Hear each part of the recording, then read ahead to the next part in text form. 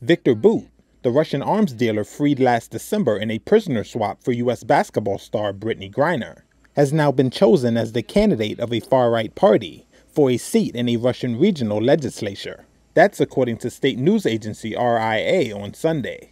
Once dubbed the Merchant of Death by the United States, Bout served 10 years of a 25-year sentence in U.S. prisons on arms dealing charges, until his release in the prisoner exchange with Olympic gold medalist Griner. Bout was arrested by U.S. agents during a sting in Thailand in 2008. The U.S. Department of Justice described him as one of the world's most prolific arms dealers, who had sold weapons across the globe to terrorists and America's enemies for decades. His notoriety was part of the inspiration behind the 2005 Hollywood film Lord of War. Bout always denied the charges.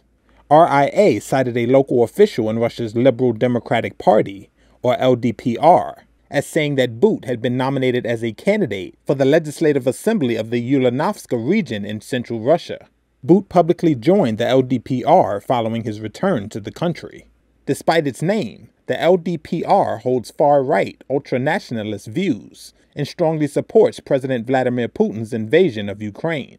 As for Griner, she was sentenced in 2022 to 9 years in a penal colony for possessing vape cartridges containing cannabis oil, which is banned in Russia.